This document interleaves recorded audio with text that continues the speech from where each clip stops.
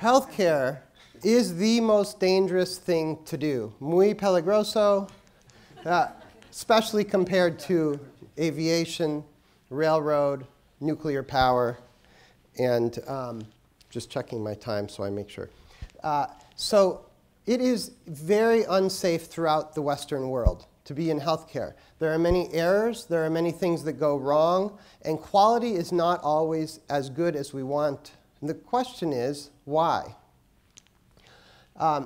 In the United States, in the year 2000, the Institute of Medicine, which is a very prominent purveyor of information and research in the United States, gave this report, many of you know, that showed how many times we hurt patients from medical error and adverse events. Since then, multiple times we've studied this again and found that we are not getting safer. It's the same as it was in 2000. So the question is why? Why is that the case even when we have been putting so many resources into becoming safer? We have more leaders that are in charge of safety and quality and efficiency, more focus on this. And what safety engineers believe, and the whole idea of our center and what is starting here is to bring the science of safety and the science of human factors engineering into the healthcare environment.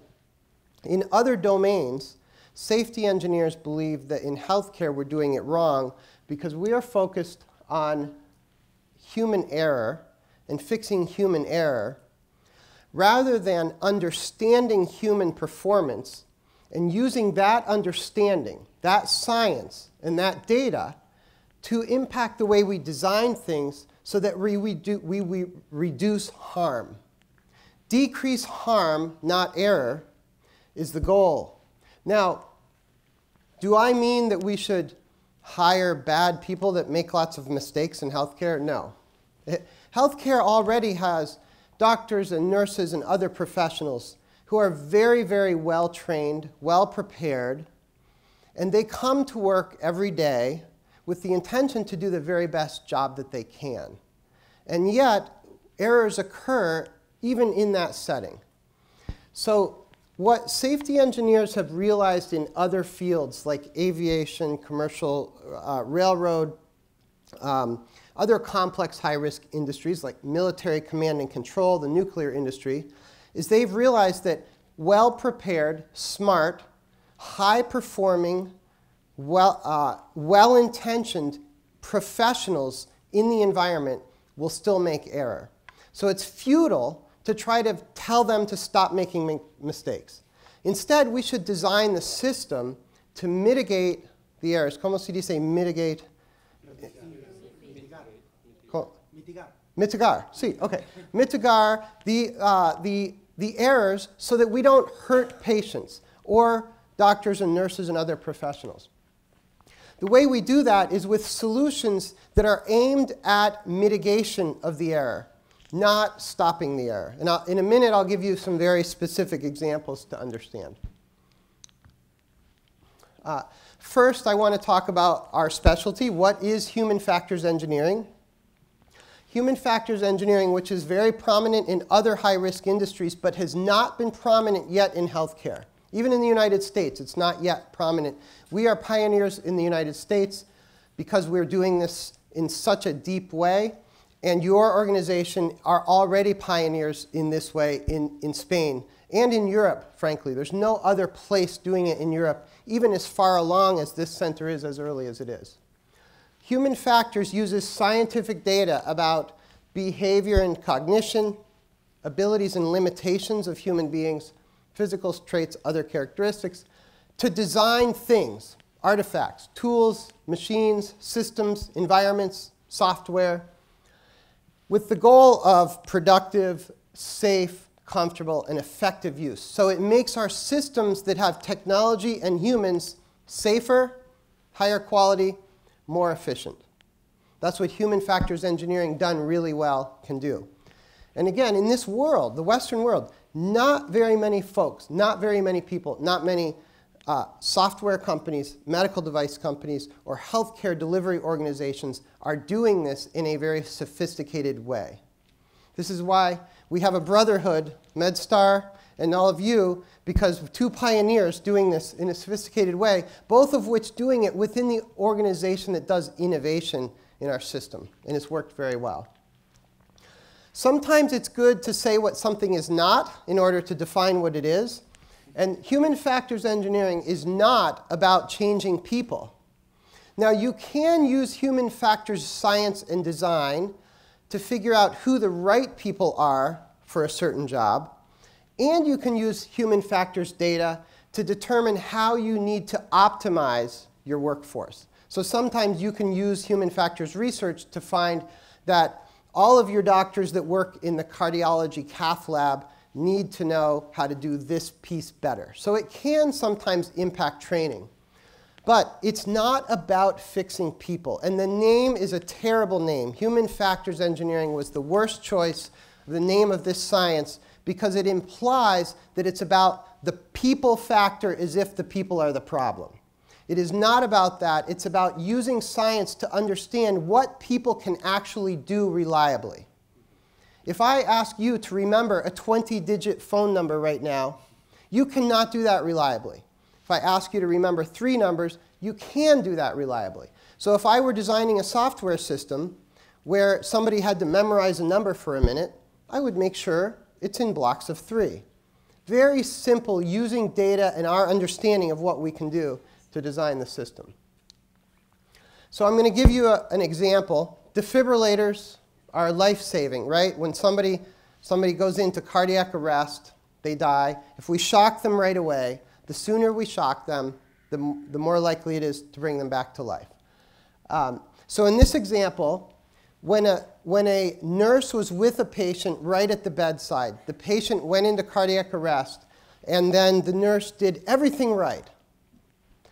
Put the defibrillator on, said, called for help, started CPR, and then charged the device, and then said, clear, looked around, nobody's touching the patient. And then, by mistake, when he or she should have touched the shock button, touched the on button instead. In most brands of defibrillators, do you know what happens when you make that mistake? If you are ready to charge, the patient's dying in front of you, clinically already dead, you have a chance to resuscitate them, every second counts. What happens if you press the wrong button? What happens if you press the on button? Does anybody know? It just turns off. Just turns off, right.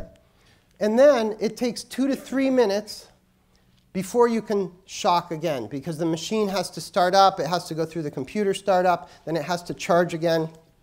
Well, let me compare that to a very common consumer electronic device, something you can buy in any store. And we have right up here, we have one, an example of one, the common slide projector. All of you have used this. Some of you used one today.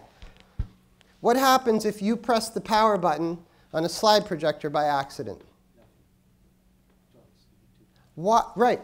Yes, Nacho said, it doesn't turn off. Why doesn't it turn off? Because it asks you a question. It says, do you really want to turn me off? Why does it do that? Because the machine was designed knowing that you, the normal human being, will sometimes make that mistake. It anticipates the human error. ¿Cómo se dice en español? Anticipates the human error. Antipado? Anticipado?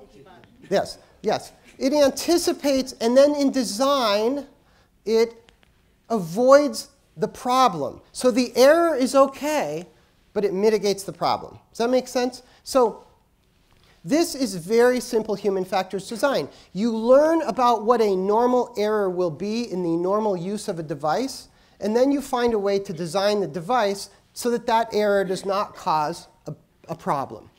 And so ask yourself, hopefully some of you are asking yourself, why on earth do we design slide projectors to be really safe and never turn off by accident, and we don't do that with defibrillators? Why aren't defibrillators designed with the same kind of error mitigation? The answer is because in the healthcare industry, in the United States and in Europe and many other Western countries, and I don't even know about Eastern countries, probably the same, Our entire approach to safety is to ask all of you, the users of the devices, to please remember to be safe and do it right next time. That's our approach to safety. That was our approach to safety last year, and it didn't work. That was our approach to safety 10 years ago, and it didn't work. That was our approach to safety 20 years ago, and it didn't work. When are we going to say, this approach to safety does not work? Instead, let's use design using scientific data about what people will do when they're using a device to design it to be safe. That's the basic premise of the whole field of human factors engineering. So let's bring this to a little bit of a theory lesson about human factors science. For those of you interested, the real people in the cognitive psychology literature who are the fathers really of error science are Rasmussen, who developed the different ways in which people think, and then Jim Reason, who took that, how we think, and developed this into theories about how we make errors. And it's very important to understand that there are three major categories of errors that occur in human error, and each category has a different solution to avoid it. And the problem is in healthcare, when we see an error, we treat all errors the same. And so we think that we're fixing one type of error, we're really fixing another. And the very common problem that happens is the automation errors, I call them, what Reason called skills-based error. The kind of human error that occurs when you're doing something that you do every day, that you're used to doing. It's a very common task. And this happens to us a lot in healthcare, because in healthcare, we do a lot of things every day. The nurse turns on the defibrillator every day to check the battery. That's one reason the nurse might be more inclined to make that error and press the power button, because that's what he or she does every day. They don't defibrillate a patient every day. Automation errors are the kind of errors that happen when you're doing a task you do every day. And I'm about to give you an example that will make you never forget what an automation error is. It's slips and lapses. The reason I circled this, the reason it's so important, this is where we really tend to mismanage error and safety in healthcare. Raj, just make sure you give me a 5-minute warning. OK. So here's the thing. This type of error, you cannot mitigate or fix this kind of error with any of these things listed here. A policy change, putting a sign or a label, or disciplining the person who made the mistake, educating all of the people in their group. A nurse on the 3rd floor makes a mistake, then you train all the nurses on the 3rd floor not to make that mistake. These things may make us safer for a few days or a few weeks or sometimes a few months, depending on how devastating the accident was, so how much we remember it. But it does not keep us safe over time. It's not sustainable. You need effective solutions to the type of errors, and you need sustainable solutions. This is really important. These things don't work, yet these tend to be our major go-to ways to solve these kinds of errors. And I'm going to give you an example. When we did the defibrillator study that I just told you about, we wrote to the manufacturers and we told them about the problem. And one of them wrote back and said, don't worry, we know about this problem, and we've solved it because we put a label on our defibrillator to let people know how to use it right. So what do you think about handling that automation error or skills-based error with labeling? Well, think of this example, the door handle. When you use a door each day, you are in skills-based automation mode. You're in automation mode because you don't think about how to open a door. It's a task you've done since you were 2. What you do, your brain comes up and subconsciously you're going through the steps of the task. You're opening the door successfully, but not because you're thinking about each little step. So you're in automation mode. Now, what do you think you're supposed to do when you approach this door? Push or pull? Empujar? It looks like pull, right? And in fact, from a human factors engineering standpoint, there's scientific data to demonstrate that most people will pull in the absence of other cues, especially if they're not thinking about it. Why? Because doors talk to us. As we approach the door is communicating with your brain subconsciously, telling you how to use it. This door is communicating that you should pull. But look, There's a big push sign and pujar in front of your face, right in front of your face, saying push. But this doesn't matter. That does not change the error rate on that door. Why doesn't it change the error rate? Because signs do not fix error rates when you are in skills-based or automation mode. Now in healthcare, if this were a medical device and we had just killed a patient and we did the whole investigation, in the US we call them root cause analysis. Do you call it that here? We had done the root cause analysis. The RCA team, after they blamed the nurse for pulling when they should have pulled, then they would write a policy saying that when there's a push sign, you should always push, not pull. And then they would have everyone sign that they had been educated in the policy. That's what we do in the United States. Doesn't work. Then in the US, we have a problem with liability. When we have liability problem, the next lawsuit is worse because now the lawyers that are suing us point out that we also have a policy violation in addition to everything else. So it's very ineffective. Human factors scientists helping you with design know much deeper scientific data about designing these things. I'm giving you an example that you're thinking, well, we could all figure that one out. Yes, that's true. But the data is there for so many other things. But even more importantly, so many devices and policies and processes and things that we do in healthcare we don't have data on. But good human factors scientists can do the methods to get the answer for you. And that's why when we have high-risk items like medical devices or high-risk procedures, that's when we want to involve them in the design. Now, a very simple solution to this, there are two reasons why this is a beautiful design solution if this were an error that could cause injury. Right? One is it tells you, it talks to you correctly. It tells you as you approach the door, push me, empujar, empujar. It's saying it. Right? You don't even have to think about what you're doing. It's saying it. But there's even a better piece of this if this were a safety critical task. It's a forcing function as well. You cannot do the wrong thing. Now, all of you know one person who could and would actually work around this and get their fingernails in there and pull, right? There's always somebody. But for the most part, right, we're in safety, we manage the numbers. For the most part, you've eliminated your problem. A simple design change has eliminated the problem and saved hundreds of thousands of dollars in training and discipline cost. And the cost of rehiring after you fire the people that do it wrong, after you've just told them how to do it right. So I joke a little bit, but this is the basis here. This example demonstrates to you why good human factors work is so important in the safety critical industry. Healthcare is a safety critical industry, but unlike other safety critical industries, we haven't figured this out. Spain is the same place the United States is. You all can be the same place we are. We are pioneers in the United States. Our center is doing this so much better than everybody else.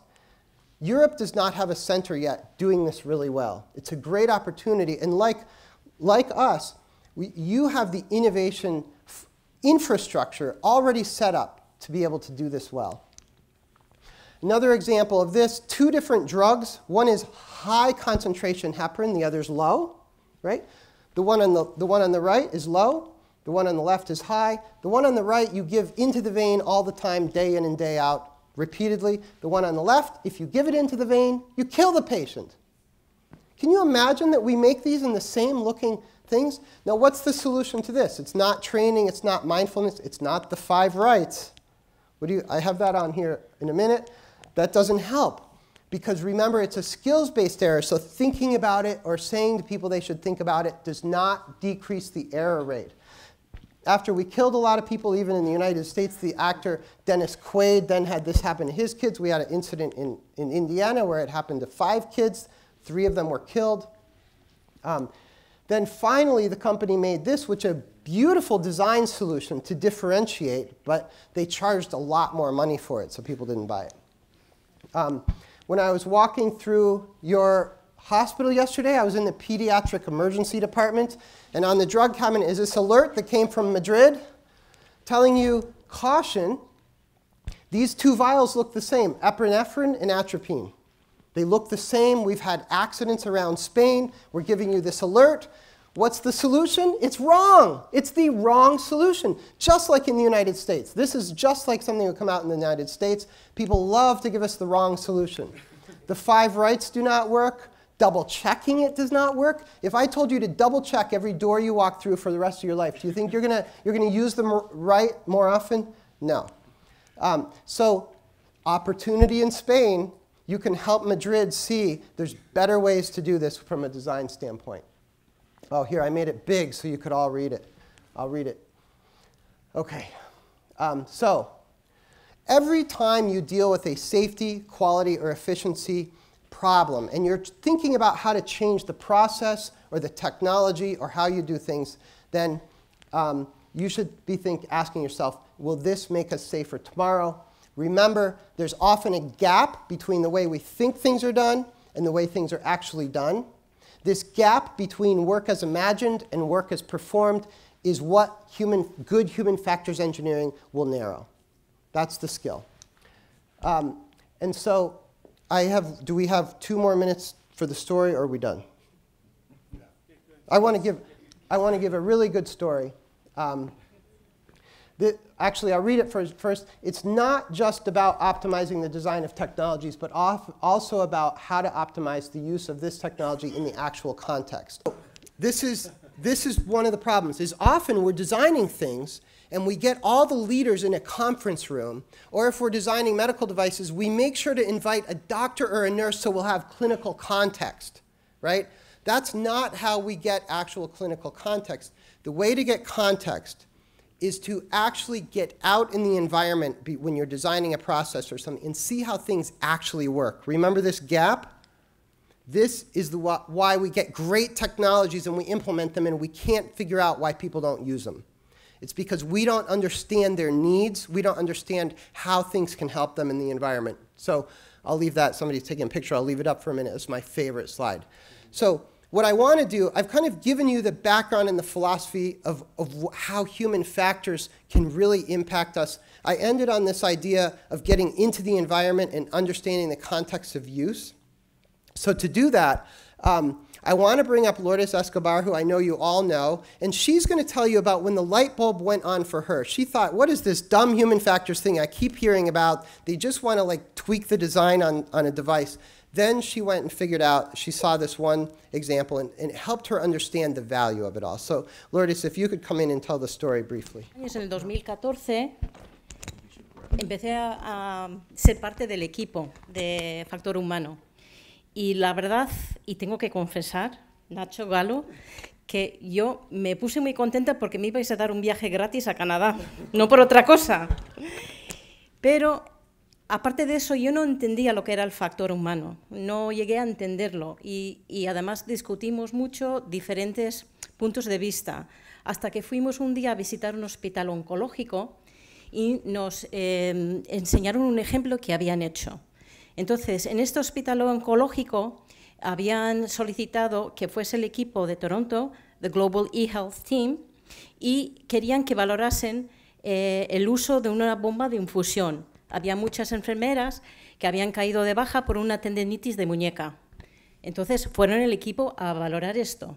Cuando llegaron al hospital, funcionaba todo el equipo dentro de los tratamientos oncológicos. Era un poco como el hospital de semana, el hospital médico que tenemos aquí en Valdecilla Sur, donde iban los pacientes y les ponían los tratamientos.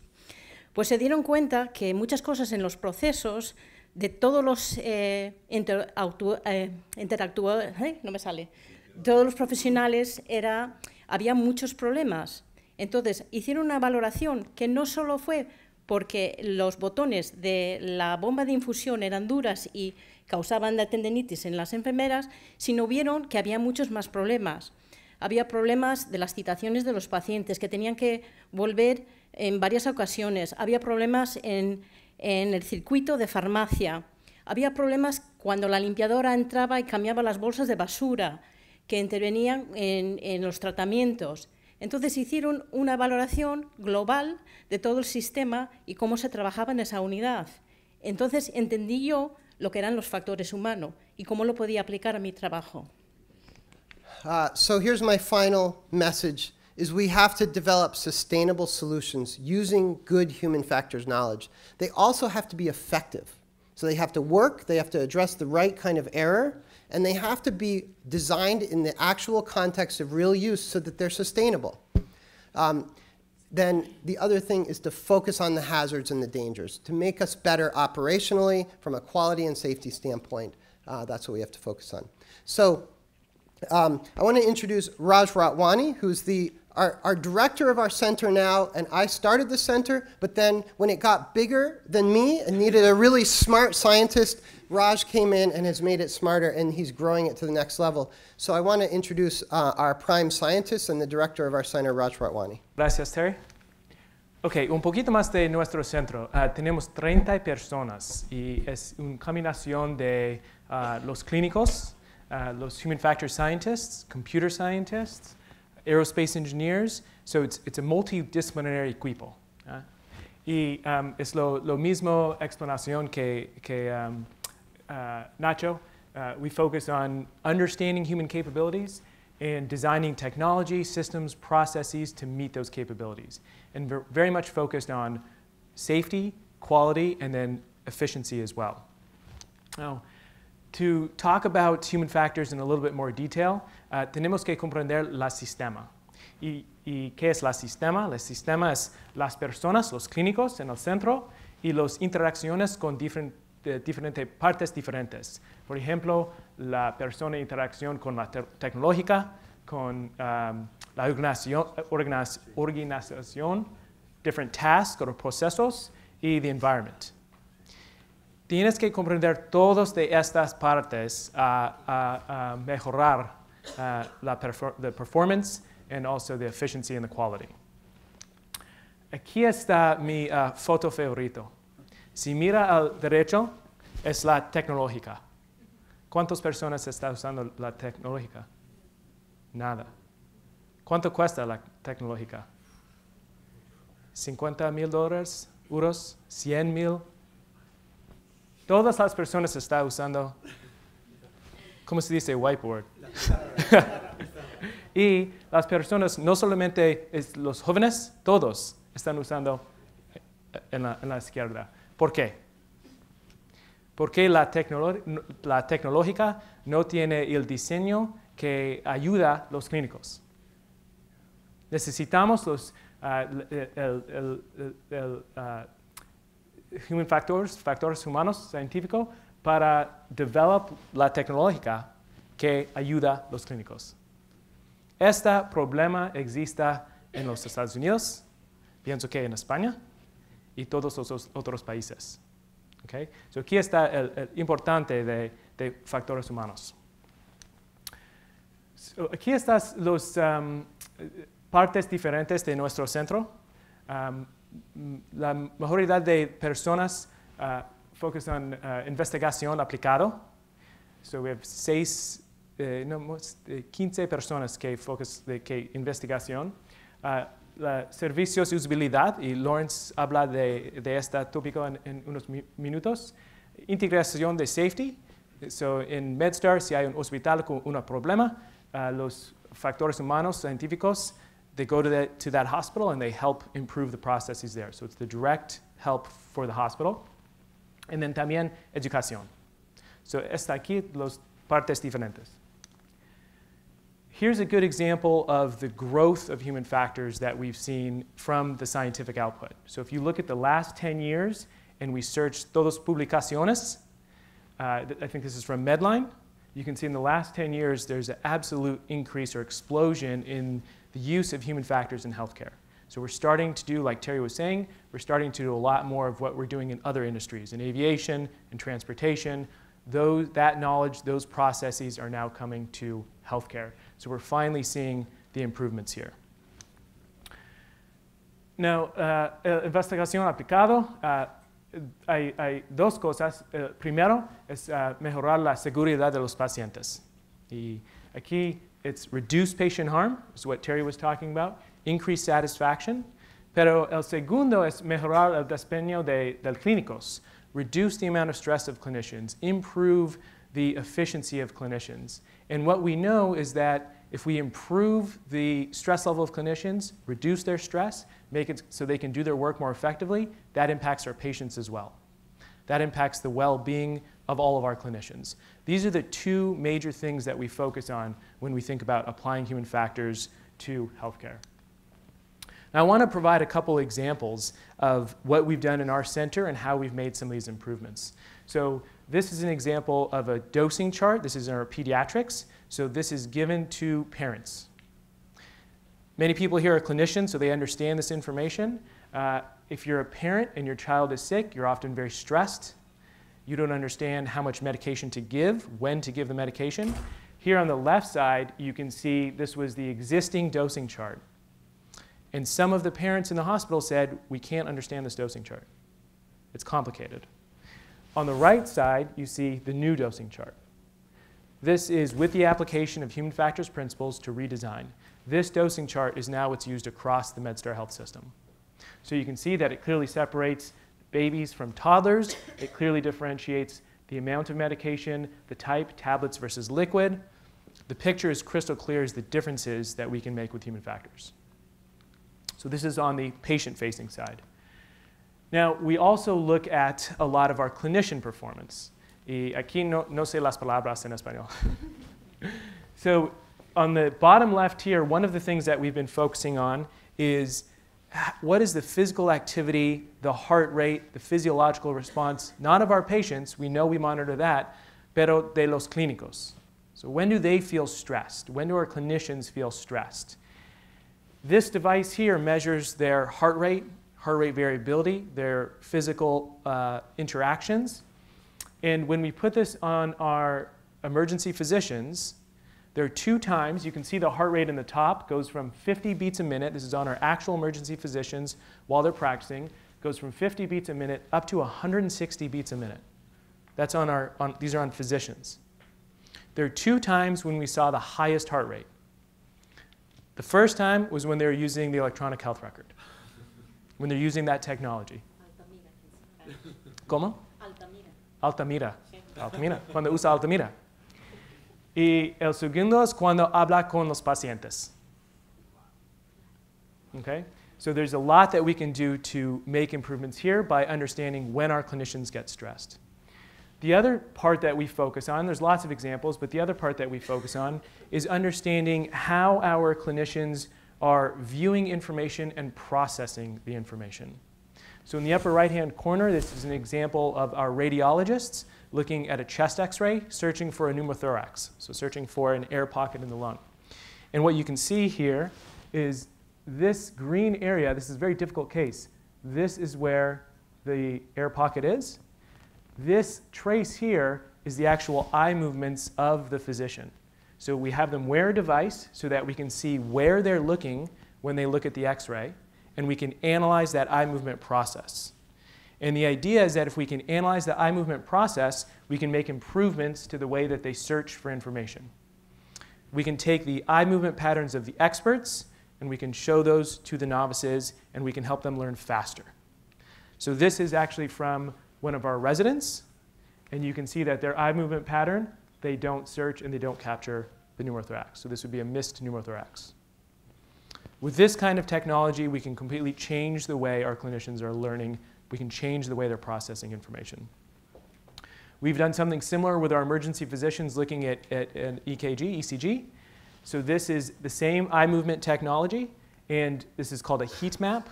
So these areas here are where the physicians are focusing often. This is where they're spending a lot of attention looking.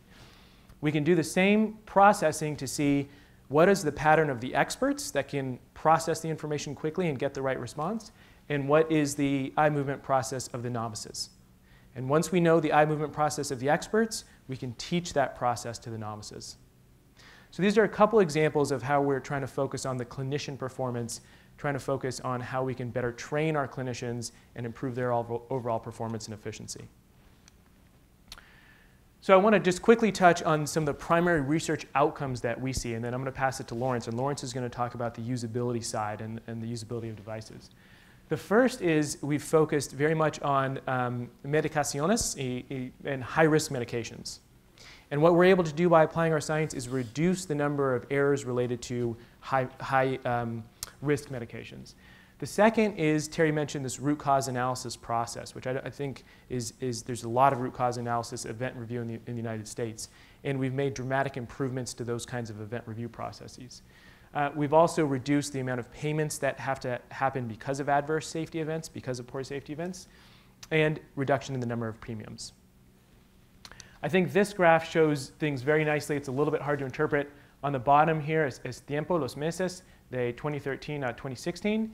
And here is the rate of adjusted patient days for patients, the amount that patients have been harmed over time. And you can see a dramatic decrease with the practice of human factors. Lots of other things happening in the system too, but this is with the Human Factors Center integrated with the safety at MedStar, a dramatic decrease in the number of safety events that we see by applying the science. So this is something that we're very proud of. It's part of human factors. It's part of lots of other people and contributions from MedStar Health, but these are the trends that we see when we analyze those data. The group that I lead at MedStar is the usability services. I'm going to define what we mean by usability and differentiate it from the research that Raj talked about. I'm going to discuss very quickly about the usability in the life cycle of a product. I don't want to get into too much detail because Laura and Elena are going to be talking about the study that they did with IV pumps, which is magnificent. It's terrific work, and through their description, you will understand exactly what the usability of medical devices entails. And then finally, I'm going to talk about the FDA regulations. The Food and Drug Agency in the US has very strict guidelines for what they mandate medical devices do in order to sell devices in the States. So those are the three things that I'm going to concentrate on. You heard Raj talk about the environment in which we do human factors. And I'm going to concentrate on this dyad, this connection over here, concentrating on the person, concentrating on the technology. I'm not going to spend a lot of time talking about the actual tasks that they do or the organization that they do, but you will see in the definition of usability why we need to take all of that into account. So what do we mean by usability? Usability is the extent to which the product can be used by specific users. So if you're designing a device for nurses, you had better include nurses in the development of your device. If you're designing it for the lab tech, you better include the lab tech in your device. Not only do you include that, but you need to understand what are they going to do with this device. It's not just a device, a generic device. It is a very specific device. It's got specific goals. And we're going to look at the specific context in which they use that device. So if it's a device that is used in a very noisy environment or a very dark environment, we're going to test that device in a very noisy environment and in a very dark environment. The things that we are going to be looking for are the quality components. How easy is it to learn? How efficient is it to use? How easy is it to remember the various steps that you have to use with that device? The types of errors that we make, and let's try to design them out of the system. And in the end, let's measure the satisfaction that the user has in using that device. Most people think, when you think of usability, or you think of human factors engineering or ergonomics, you've heard these terms before, people think that it means, oh, it's the size of the font that you're using, or the color that you're using, the simple stuff that comes out. But what we really include in human factors engineering and usability engineering is the cognitive support that we provide through good design. the type of memory aids, the kind of errors that Terry talked about, how to anticipate what kinds of errors people are going to make and try to anticipate those and design those out of the system. Here's an example of a health IT chart where people wanted to highlight a couple of very dangerous values. Who can see what the dangerous values are? Anybody? How about that? Why did they choose yellow? Nobody can see yellow on white. Why show bad values, alerting values, in a color that you can't see? That's an example of the first type of interface design problem that you have with usability. And now we're going to fast forward to see what a cognitive support system. This should be very familiar to our usability team at Ideval and at HVV. An infusion pump is not simply an infusion pump. You don't worry just about the way the buttons are laid out or the size of the font, but you need to understand the context in which it occurs, the way you hang the bags, the order in which you hang the bags, the height at which you order the bags in order to facilitate the flow. That's anticipating the problem that the interface designer or the user is going to face when using a complex system. Again, we're not going to get into detail over here. Laura and Elena are going to be a wealth of knowledge in that regard. If you're an engineering company and you're designing a device, there are multiple steps in the device product cycle where you can use human factors and usability. Again, I'm not going to spend a lot of time talking about this because through the example that Laura and Elena are going to be giving you, you're going to see a lot of these stages, and they're going to be talking in Spanish, so you're going to be understanding a lot more from them than from me. I'm going to zip through these very, very fast, but to point out that in the early stage of the development, the early conceptual development, when you're first thinking about what design you want to build, you can use observations, you can talk to people, you can figure out what the use case, how they're going to use it. You understand what kind of person, the user profile, what kind of person is going to be using this device. You build up a persona. Again, too much detail. We're not going to mess with that. I'm not even going to give you a chance to read it. Under analysis and requirements, this is where you really try to break down the task. You do a task analysis. You try to understand every step of the way that the person is going to use the device, and you try to anticipate where they're going to screw up, where they're going to make a mistake, and you try to anticipate what the consequence of that mistake will be. That's what we call a failure mode. The failure mode, we try to anticipate where they're going to make the mistake, what effect that mistake will have, and whether it's critical or not. If it's critical, we better design it out of the system. This is an example, a simple example of administering a medication. The task is to you've got to fully depress the plunger. What happens if you don't? If you don't, the patient's not going to get the full dosage.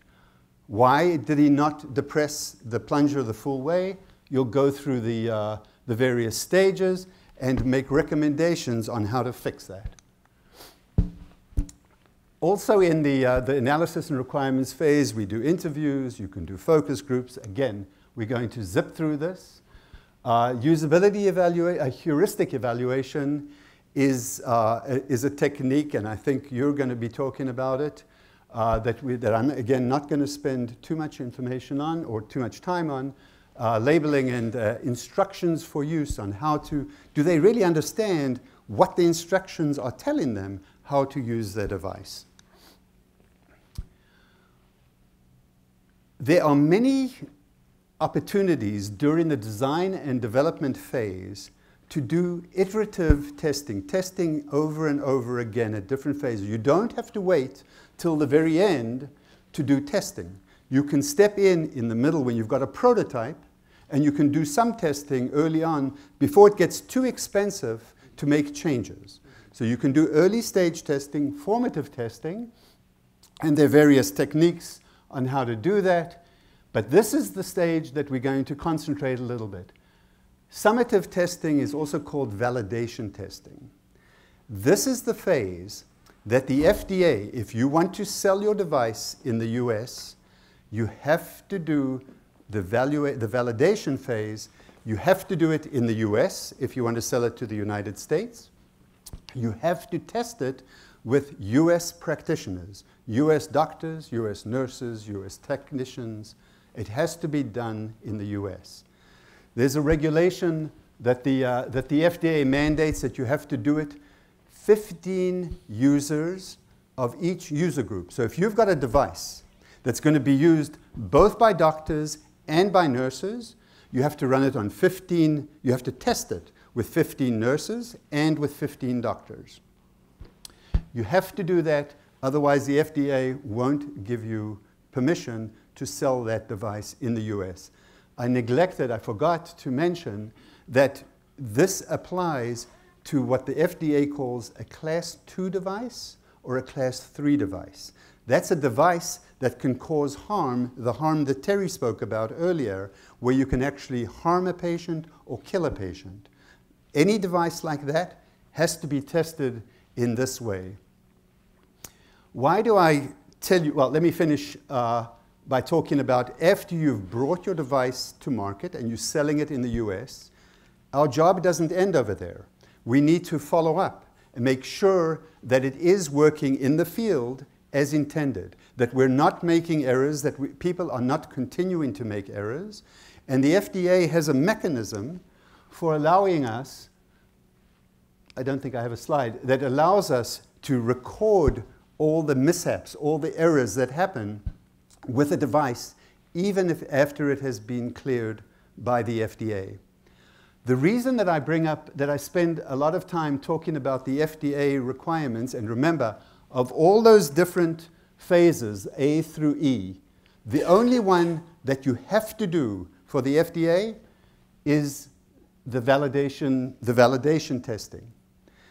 All the other stages, as we move forward in our collaboration with HVV and with IDEVAL, if we can partner with you, if we find device companies in Spain or in Europe that want to bring their devices to market, all the early stage testing can be done here. It can be done here in Cantabria, it can be done here in Spain, it can be done in your backyard, in this terrific facility that you have built over here. All that stuff can be done. We can take care of the final one, the validation phase. We will take care of in Washington, D.C. You'll be our guests. You'll come to us. We will host you in the same way that you've hosted us over here. And in that regard, we will make our collaboration go forward.